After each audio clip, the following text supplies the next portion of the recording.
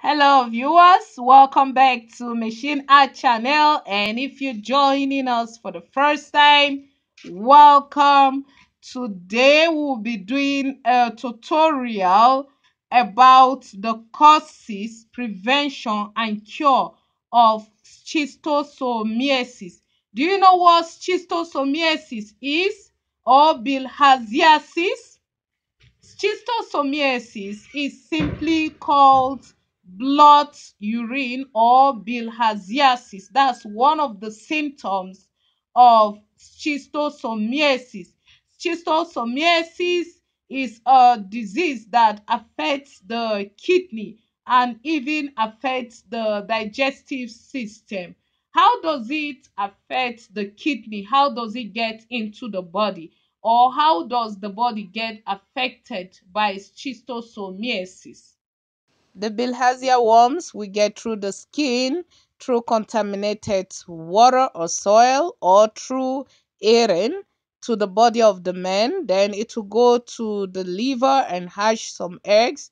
Once the eggs are hatched, it will be sent to the digestive system and the bladder of the man, where it will begin to cause damages to the man. This is just the life cycle of the disease. From the damages it will cause, you will now have perforated intestines or digestive tract, and also blood urine by perforating the bladder. By the time these red worms you're seeing gets into the kidney, they begin to try to perforate through the walls of the kidney until they begin to cause some tears on the kidney walls, and it will result to what? Blood urine. When a person, especially a child, wants to pass the urine, there may be blood coming along with the pee of the child, meaning there may be blood coming out with the urine of the child.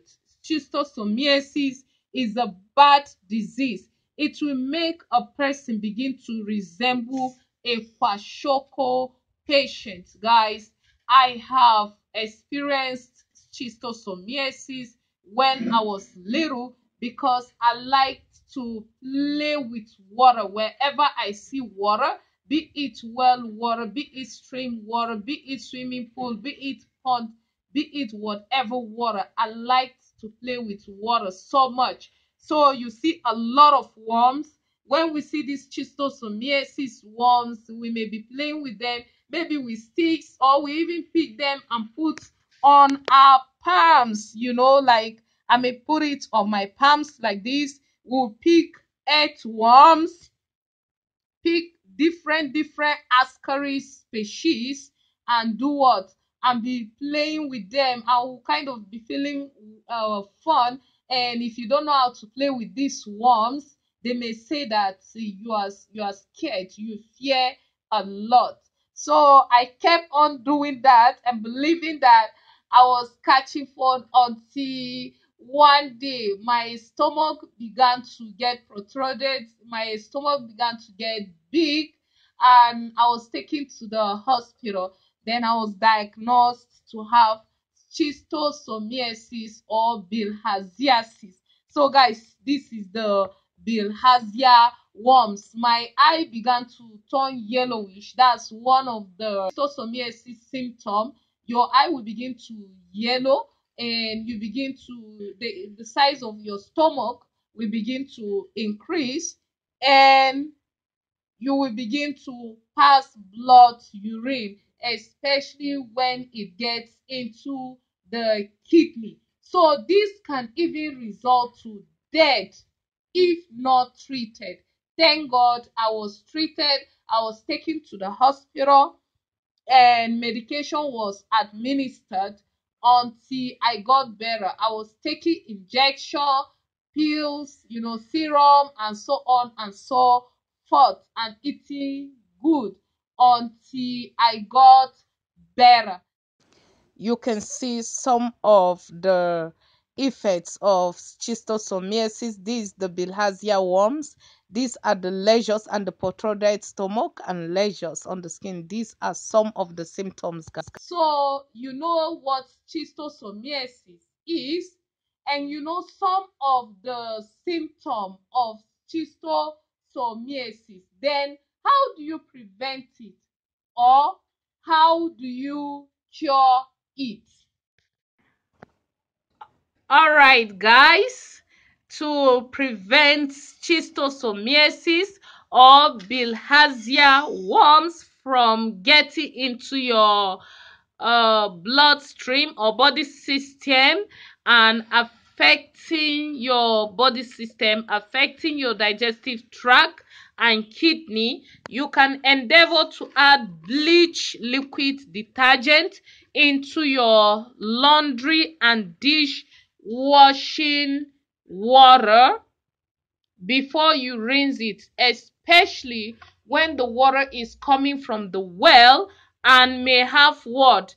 And may have Bilharzia worms, or it may not be thoroughly clean. Even when you don't see any worm around, you in the water, you can add bleach into the water, all right, and leave it for some time before you can use it. Then you can add Dettol into your bathing water. You may even add Dettol into your laundry water, or you can add Izal into your laundry water and Dettol into your bathing water, or you can simply deionize the water. You can boil the water until it boils in order for the worms in it to die before you can use it to take your bath. Another remedy is to add salt into your water, that is sodium chloride. However, don't add too much sodium chloride into the water. Sugar is known to do what? Cleanse the skin. The salt may interfere with the detergent or the cleaning agent you're using to clean your body or your clothes and dishes. All right, that's one of the reasons why we don't add salt. But you may add salt into the water you're going to use and rinse your plate, because you eat salt in your food. All right, just ensure that you do what? Use clean water, or you may even add water guard into your bathing, dishwashing and laundry water. All right, then there is another remedy for curing schistosomiasis even at home, and it is one thing that many people have, and you can cultivate it on your own at your backyard, or you may even cultivate it at your garden. All right, I will be showing you the remedy you can use and cure schistosomiasis at home. But before then, we're going to add a liquid bleach detergent into this water containing this worm and come back after 2 to 5 minutes and check and see whether the worm is dead. All right. All right, guys, this is liquid bleach detergent. We're going to be adding liquid bleach detergent into this water as we've just added. Then we're going to allow the water. You can see that the worm is moving and fast.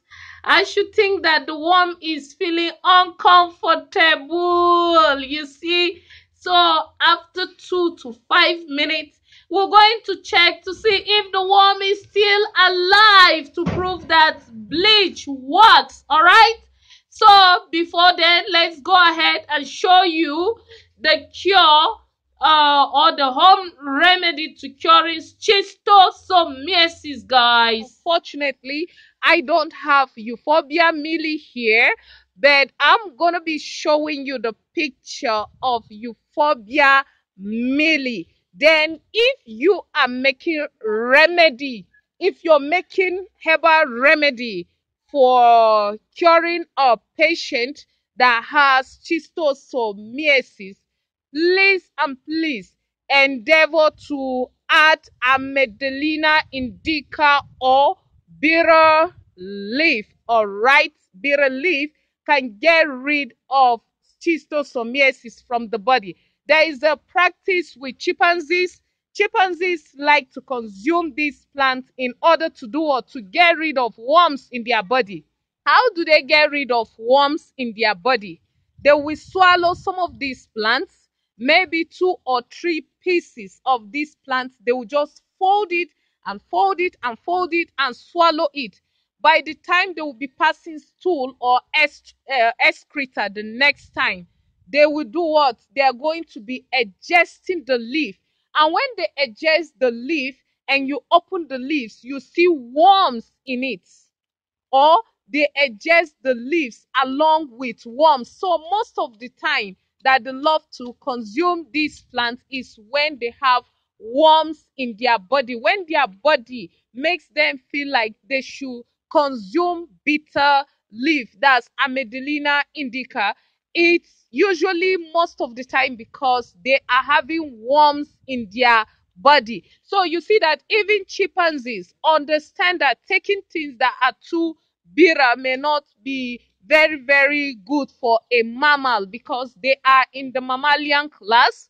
While the human being is the higher mammal, chimpanzees are lower mammals. All right, so they have that intellectually, but most humans may not know the use of these plants. Some people think that you can only wash the bitter taste out of these plants and consume it as vegetable. Oh no, the bitter taste can also do something good for the body. Just consuming much of the bitter taste will also affect you negatively, especially affecting your liver. All right, so I'll show you a picture of Euphorbia mealy. You can do a further research about Euphorbia mealy. I will drop the spelling on the picture as I will insert it in the video. And this Amygdalina indica. All right, guys, this is Euphorbia mealy, and this is a great cure for schistosomiasis with its other plants, All bitter right, leaf guys, or this is just like Amygdalina 2 minutes indica. after pouring a little quantity of bleach in this water, and our worm is still moving. All right, let's leave it to 5 minutes, but I can tell that the worm is uncomfortable. All right, this is an experiment we are carrying out. After 5 minutes, we'll come back and check this worm and see whether the worm is dead, to assure you that bleach, as you see it, that the chlorine in bleach can absolutely get rid of this worm. All right. All right, guys, this is more than 30 minutes later. I added a little more bleach, and you can see our worm is weak but not yet dead. It's still moving, but it's not moving as fast as it was moving. So after a while, after like 30 more minutes, we'll check and see if it's dead. So I will advise one thing from this experiment that we're carrying out, that if you're using any water that has worms that you can even see with the visible eye, such as this, that you should do what? That you should use a sieve or a mesh to sieve out the water before you add the water guard or you add the disinfectant. All right, and always ensure that you add the disinfectant and leave it for some time before you use the water. And always make sure that the bleach water you use in washing your bathroom and toilet is concentrated. When you're adding bleach, it's better that you add little bleach water and still add bleach to the water that you will use to rinse the toilet and the bathroom. All right, or you may do what? Wash thoroughly with bleach water before you rinse with clean water. So we're going to stay for 30 minutes and check to see if our worm, our Bilharzia worm, is finally dead. So this is how you carry out experiments to prove a thing scientifically. Now this medium contains chlorine solution, all right, and we're simply carrying out an experiment. So we'll check later in 30 minutes and see what has happened to this Bilharzia worm, guys. I added a little more bleach to the water again, guys. I just wanted to see the resistance ability of this Bilharzia worm, alright?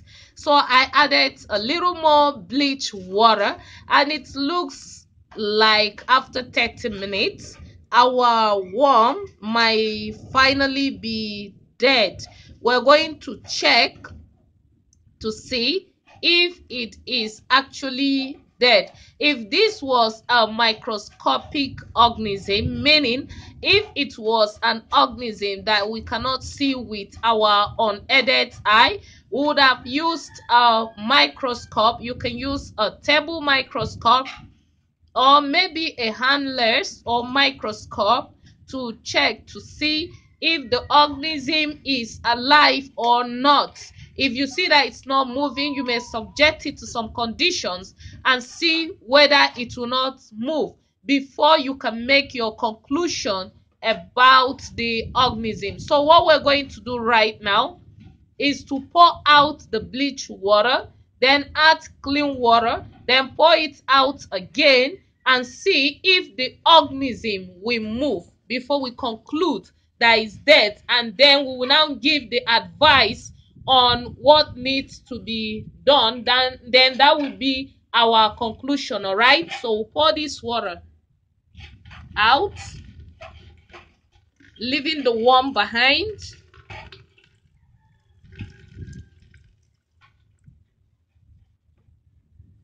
All right, we have only our worm behind.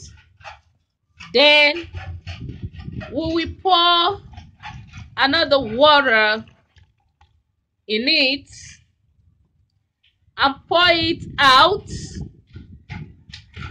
All right.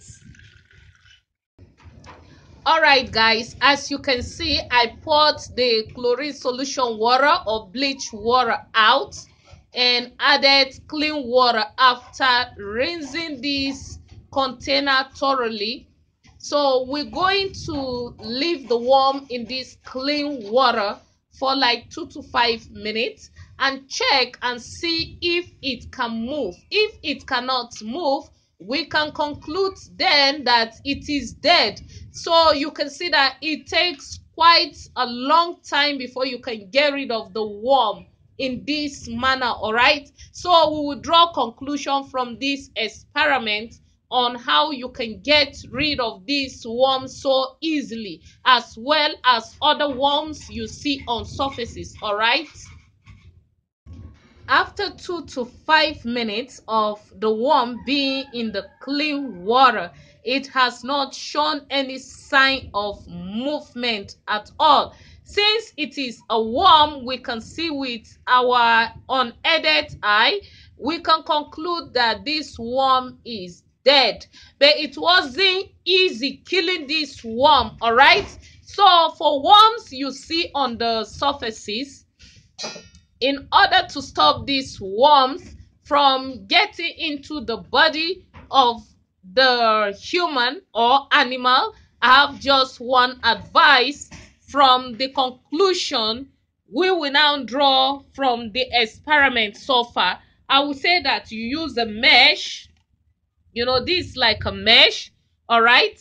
Then when you have water, what you will simply do is to do what? Is to sieve out the water and pour the worm. You see, because it is something you can see, right? You sieve out the water, then you do what? You pour the worm on a surface, then you can pour the concentrated bleach solution on the worm in order to kill it very fast, right? before you add the bleach to the water, in order to get rid of the worms you may not be able to see with your unaided eye. That's the microscopic worm. If you don't have bleach solution or a disinfectant, in order to pour on these worms to die like this, in order to prevent the worms from getting into another water, you can simply pour what? You can simply pour sodium chloride, all right, on the worms until it kills them.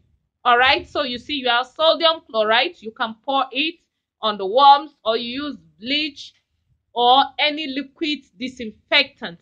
Now, if you are already infected from these Bilharzia worms to the extent that you have schistosomiasis and blood urine, and you're sure that what you have is bilharziasis, maybe you went to the hospital and that was what they told you, and maybe you have the natural remedy. Maybe you have bitter leaf or you have euphorbia mealy, you can use it. You can use it to treat the worm until you get rid of it for 2 to 3 weeks. You can collect, let's say, 10 grams of bitter leaf and boil it in 2 liters of water. 10 grams, all right, and boil it in 2 liters of water and add lemon. In 2 liters of water you can add lime, so to say, add lime, add 3 to 4 pieces of lime to preserve it. You can also do a combination of euphorbia mealy and bitter leaf.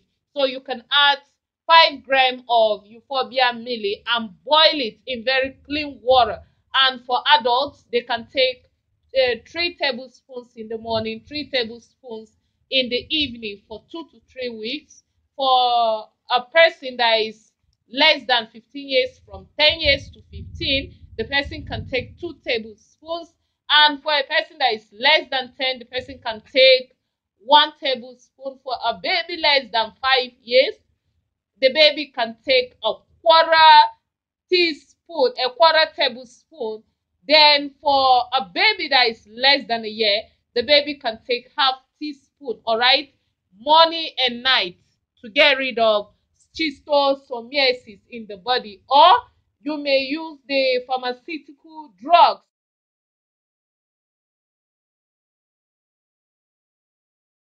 called praziquantel. You can get this medicine from the pharmaceutical store. And there are many NGOs like Mitosat. Mitosat is MITOSATH, that treats this disease if for you have free a in different view accordance to the or height of observation, the you patient. may note them on the comment box, all right? Or you may simply carry out your own experiment and tell us what you've observed. Subscribe to Machine Art channel for more uploads. Thank you.